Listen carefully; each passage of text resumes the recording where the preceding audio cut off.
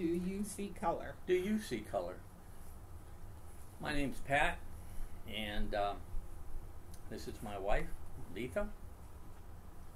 And I was born in Ohio, working class family, and it was important that it was a white family. And I moved out to Arizona, and I attended a pretty good high school. But my background, half Italian, half hillbilly, as I told one of my teachers, was such that I didn't imagine myself going to college, but a lot of my friends were going, so I went to college. I just kind of fell into it. And so I am leading up to the major event in my life, which was meeting my wife. How that happened, what happened after that, will be the object of our discussion, at least for today. We may get into other things. I'm Letha Barrett, or Sweet, and I was born in Gilmer, Texas. I and Johnny Mathis. That's my claim to fame, other than marrying him.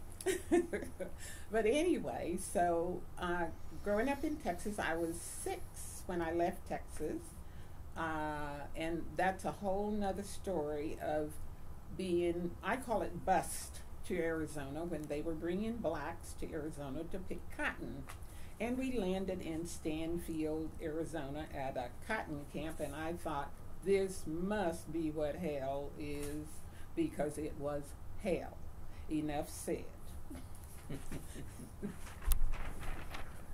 So, this is our show, Crossing the Color Line. And we want to talk about what happened in our lives as this country changed so dramatically that, to give you a little perspective, when we were married in 1964, our marriage was still illegal in 18 states.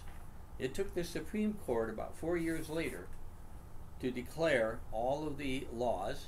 Do you know the names of those laws? There was a name. They were called anti-miscegenation laws. And the Supreme Court struck them down nationally, so no one could use those laws to prevent people like us from getting married. Even our state, Arizona, had that as a law up until just a couple of years before we got married. And there's a lot more to say about that. Remember, there was the movie Loving. And the movie Loving just came out recently, and that showed the events leading up, and the people, more importantly. I think the movie did an excellent job of showing really just everyday people who just wanted to get married. Wanted to be married. But at some point in all of this, and I hope some of you ask questions, how all this got started, and how much has it changed from 1964, when we got married, to now? What do you think? Well, and I'd say people think we've come a ways, and for some things we have, but for many, many others we have not. It is ignorance, people. This country has not talked about race, let alone interracial marriages. For some reason, people seem to think just because you see African Americans, Mexicans, Native Americans, Muslims on TV, oh, that makes us integrated. We are not, I repeat, not an integrated society. We are a desegregated society. In fact, we know that we are more segregated today than we were when we got married in 1964, because there was still the integration that was trying to be achieved, and all of that has stopped.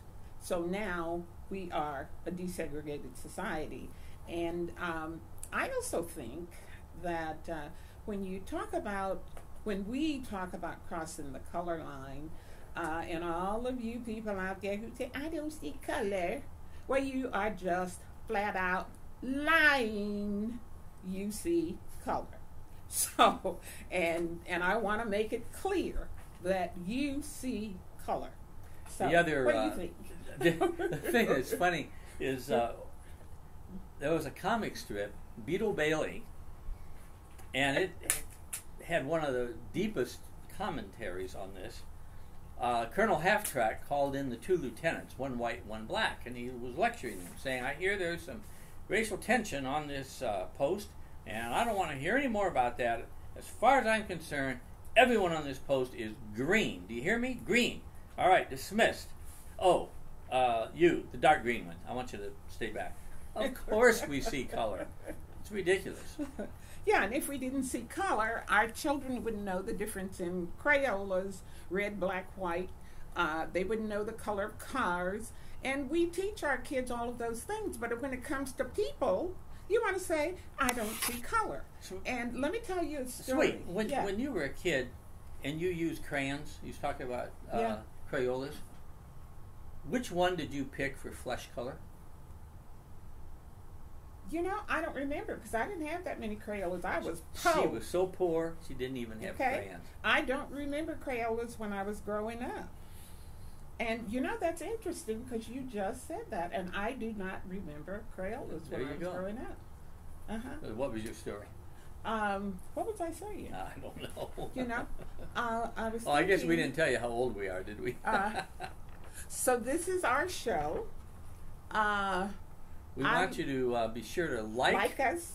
And you know what that little like thing is. And subscribe to our channel. Mm-hmm. Because we'd like to share a lot of things with you. But I think we have our perspective. You know, like my perspective about me, the way I see myself. The thing about me that stands out is the fact that I speak a couple of languages. Americans are not known for that. Language is a big thing with me. But other people see us as black and white couple. You know, now, years ago, it was more of a big deal than it is now, I will have to say. So when we talk about progress, we do want to look at that. Sometimes in grocery lines, people will ask us if we're together. And, you know, is that really... Because I see people just the other day when you and I were in the car... And when we were driving to San Diego, and we had stopped at a Circle K, and Pat and I drove up. You know, you and I drove up, and there was this older white gentleman, and he was just looking at us. Yeah. Like he had never seen a couple like us. And I looked at him, and he just looked at us. Now, I'm going to get into, that. When we as people of color, we know when white people are not receptive to us, whether you're black or whether you're an interracial couple. People give off cues as to what they're thinking and what they're not thinking. And this gentleman, he didn't smile, he didn't change the way he looked or anything.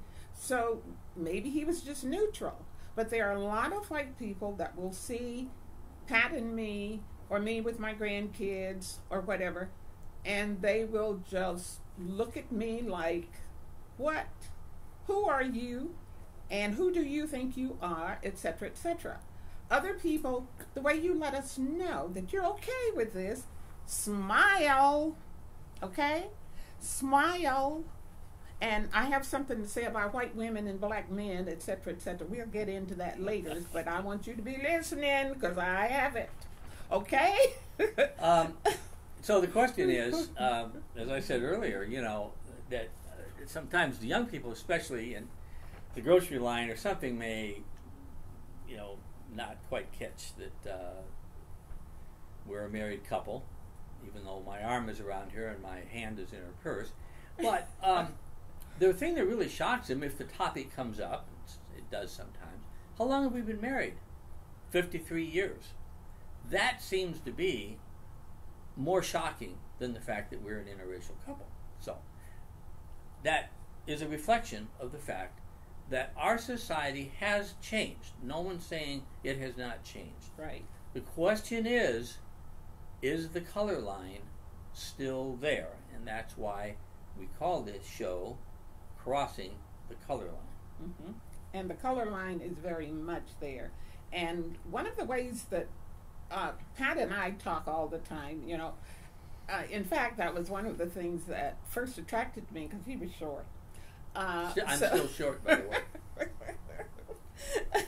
But that was one of the things. He knew so much more about Africans and African Americans, and at that time we were called Negro. Were we called Negro? Or pretty much Negro, because I Negro. remember I referred to one of your nephews when he was a baby as, I think, oh no, that was another story.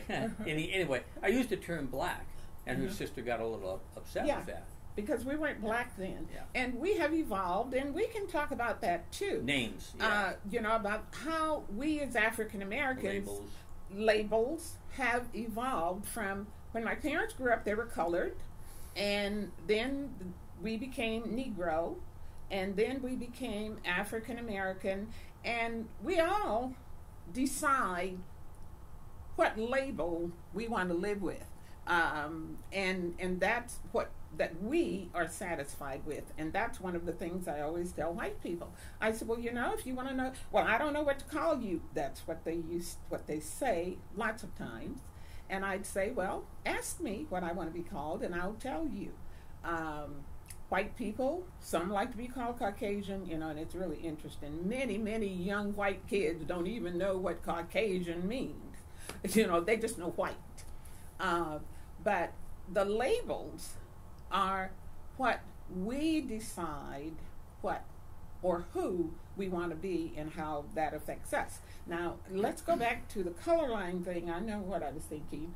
I want you to know that I am African American, okay?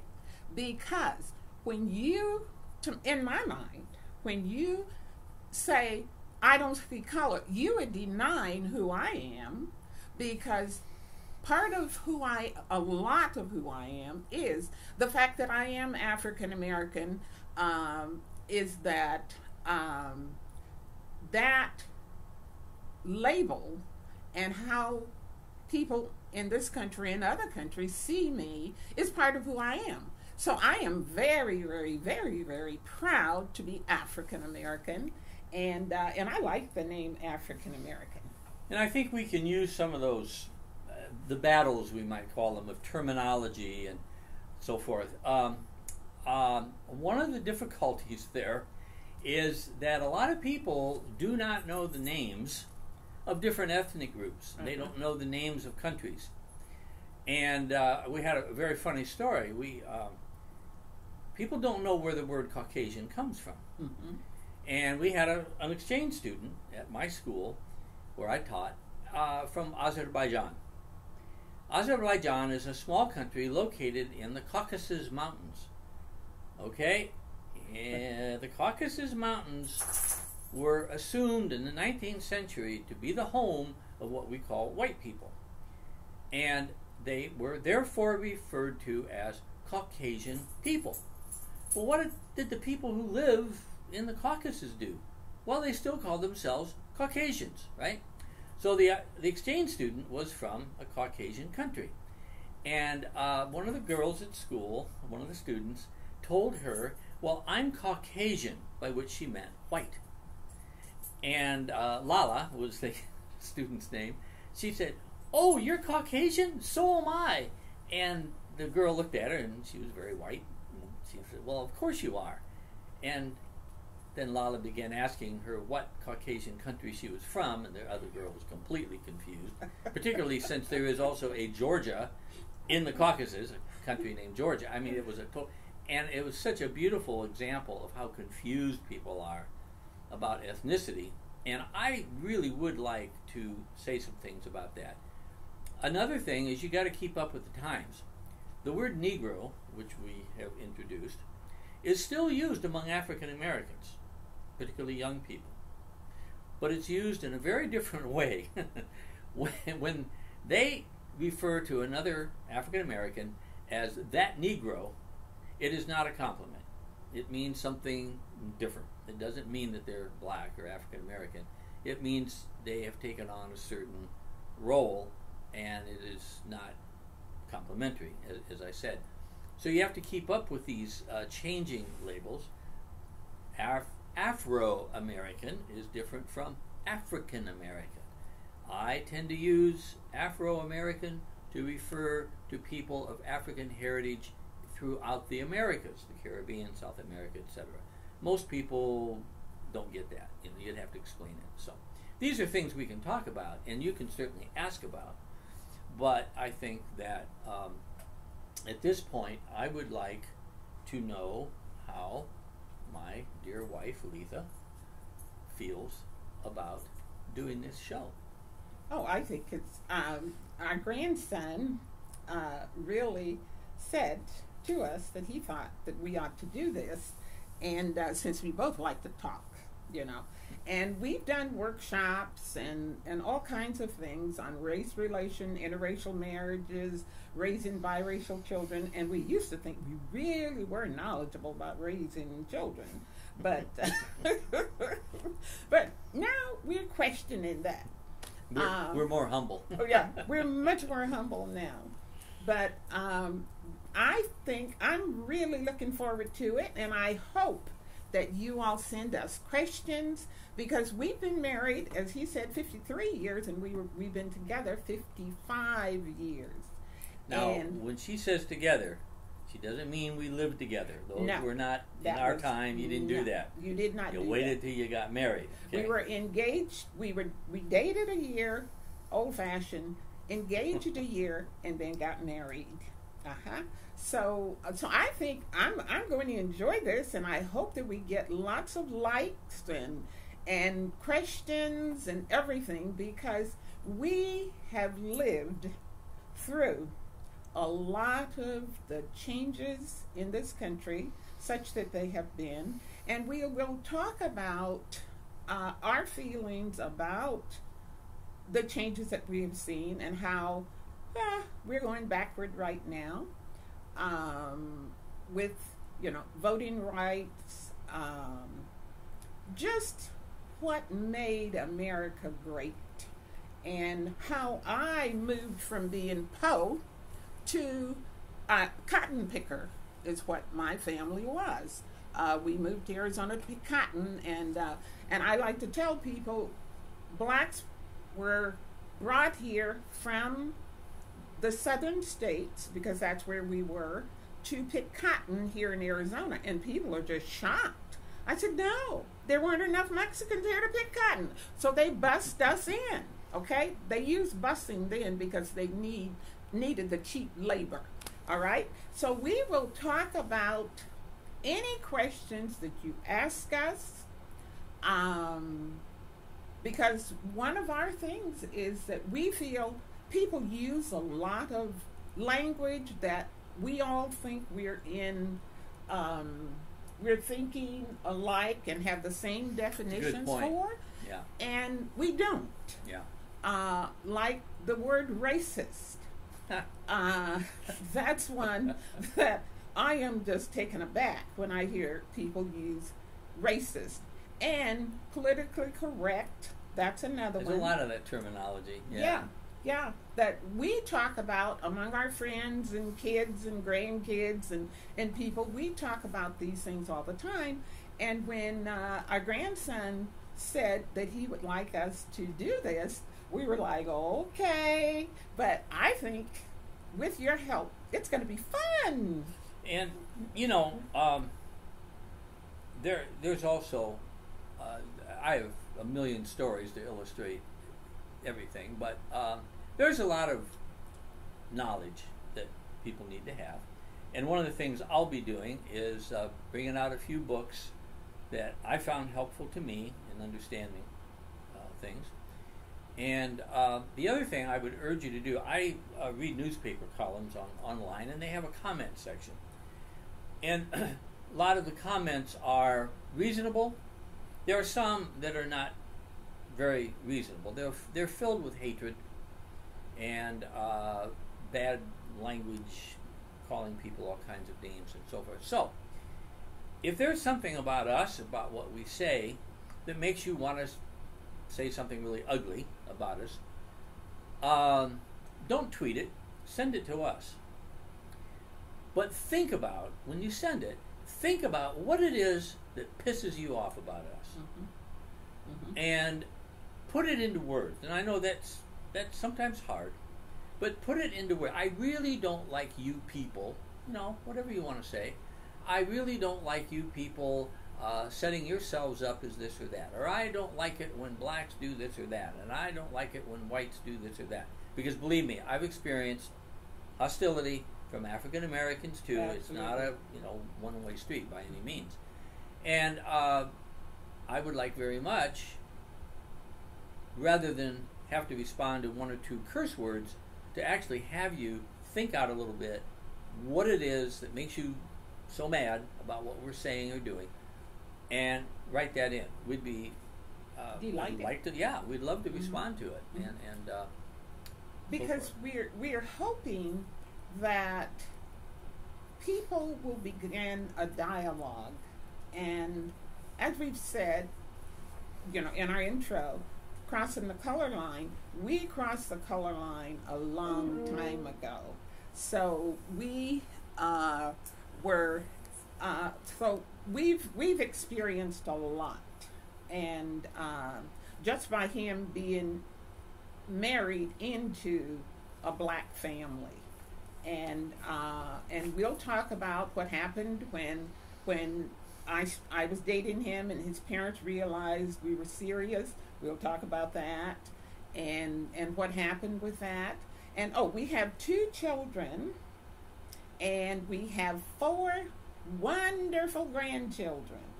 So we are a real interracial family. We are really, I have nephews that are married to whites. In fact, I have a nephew tomorrow that's going to get married to a white lady in Utah. And if Stacy and Lou and everybody's watching this, we wish you all a long and happy marriage like Uncle Pat and Auntie has had. Mm-hmm. By the way, it's a lot of hard work. A lot of I mean, this thing could go wholly in the direction of marriage, family, and kids. Right. And the whole racial, because for me, the racial stuff is it's kids, money, right. How you live your life. And people, like when we were just the 2 of us, we could deal with the issues like people moving away from us, people doing things to us. But when you have children and they are out and they are being hurt, and believe me, my 2 children were hurt by white people and some black people too. Oh yeah. And we will talk about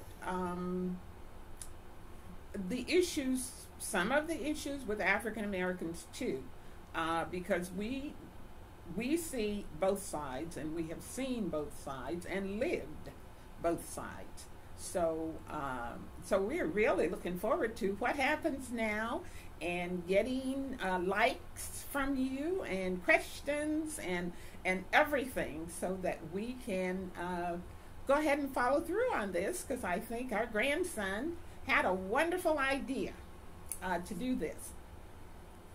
Now, question. If we talk about these things, Are we stopped? there's an issue. No, our director hasn't given us the signal yet. Yeah, how personal do you get, right? We're pretty open people. Remember, we came up in the 60s, so, Yes. and that was, in some ways, that was part of the problem, right? I mean, that was a problem, because there was a degree of what can I say? Okay. A degree of misunderstanding, shall we say, regarding child rearing, family, money, religion, and a number of things. Yeah. We haven't gone into religion. That was a big factor in my wife's early life. Big factor. And a factor when we got married. Well, You know, yeah. before we got married. That Yes. was an issue more than his Yeah, color. yes. It was Right. religion. Right. And and those are, and that brings up something that I would hope that we could get into as well. I think there's going to be a lot of people, and not just whites by any means, who are very unfamiliar with black life, which generally nowadays we call black culture. The way black people think about things, blah, blah, blah. Well, that's a huge generalization. However, there are patterns of culture that people follow. And I think a lot of whites would like, I know because I've had a lot of people ask me questions. For example, this is just one that popped into my mind. During the Ebonics controversy, and that I could spend easily a half an hour on that. And he could. That's a real sore point with me. The term is, from a linguistic viewpoint, African American Vernacular English, or Black English. It's okay, not Ebonics. Okay, and I happen to know the history of that term and all of that. What's his name? The one you listen to all the time? Yeah, John McWhorter has a lot of mm-hmm. good stuff that he's written about that. However, and he's a conservative, by the way, just in case. Politically, he's a conservative. He's African American. And, but he's one of the top linguists in the United States. So, this whole idea of language and why black, I remember one lady at my work, a white lady, and again, I want to go back and say, you know, it's not just whites that sometimes have questions or issues with blacks, the way they talk, the way they act, the way they protest, you know, those kinds of things. But there are a lot of other ethnic groups in this country that do not connect very well with African Americans. And so this one lady came up to me during this Ebonics controversy, and she said, I don't understand. I understand the black kids in my class perfectly well. So I had explained to her that there are a lot of African Americans outside of Arizona, yes, in areas in the South, in the inner cities and so forth, who do speak a form of English that presents sometimes problems in understanding them, sometimes problems in them understanding other people, and most importantly, problems in their education, because they really do speak what we call a dialect. And that's because my focus in my life has been on languages. I can talk forever about that, and I won't, I but promise. Don't most people speak a dialect? Of course they do, but that, Yeah. again, you know, so I hope to get into some of the, there was another lady at the same school I worked at that was upset with a black teacher we had hired in, and finally, and she pulled me aside. I think a lot of the people there knew my wife because she worked at the school next door, and asked me, why does he say axe instead of ask? Why does he say axe? Well, great question for me. I have this background in linguistics and language history. And I said, oh, well, that's a word that goes back to Old English, Askian. It was Askian. And then it changed to Axian. In other words, the K and the S sound switched. That has been going on in the language family English belongs to for a couple of thousand years. It just so happens that the white people who came from England and the slaves worked beside spoke a dialect where they said axe. Then the language changed, standard English changed, and it went back to ask. African Americans continued to say axe. The point of the story is many African Americans, not all. You have to say. Of course. Okay. Yep. You have to say that. Okay. So anyway, the point of the story is when I explained that to this lady, all of her hostility to this guy went away. Oh, now I understand. A little knowledge is helpful. Okay, so we need you to like us, and I think we're very likable, and we need you to subscribe. Yeah. Bye-bye. We'll Bye-bye. see you next time.